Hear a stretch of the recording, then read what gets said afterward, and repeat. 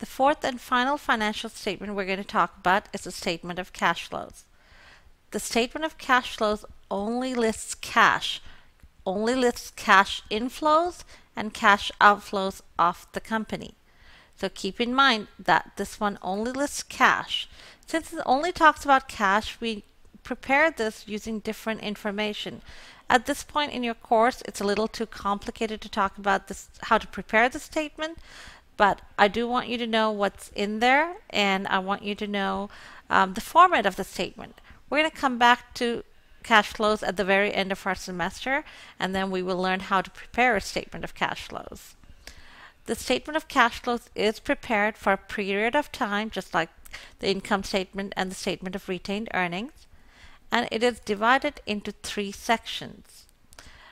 This is the order in which it's listed. First, we list operating activities.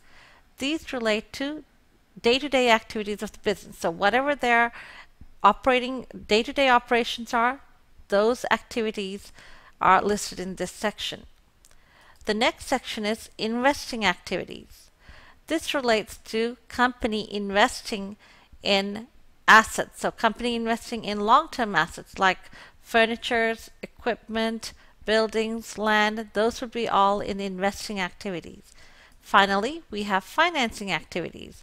Financing activities is where company either raises funds, pays back loans, anything to do with receiving financing would be in this section.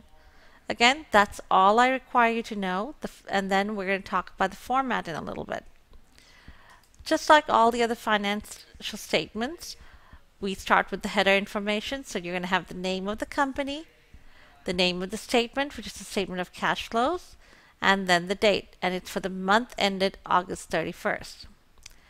Then we're going to have cash flows from operating activities. That is going to be listed as the first section. I'm going to put X's for the numbers because we're not going to learn how to prepare this in detail, because it's a little bit of a complex statement. The next section to be listed would be cash flows from investing activities. Remember, this only deals with cash flows. Finally, we will have cash flows from financing activities. Then we're going to add those 3 numbers and come up with our net increase or decrease in cash. To that, we add our cash balance at the beginning of the period. We find that in our balance sheet at the beginning of the period, and we will talk about that later during the semester.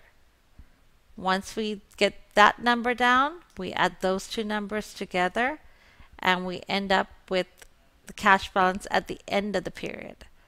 Again, I just want you to see the format of this statement. You do not need to worry about how to prepare the statement just yet. The final thing that I want to mention here is that there is a third relationship between the financial statements. The final ending cash balance here is the same as the cash in the balance sheet that's listed in the asset section.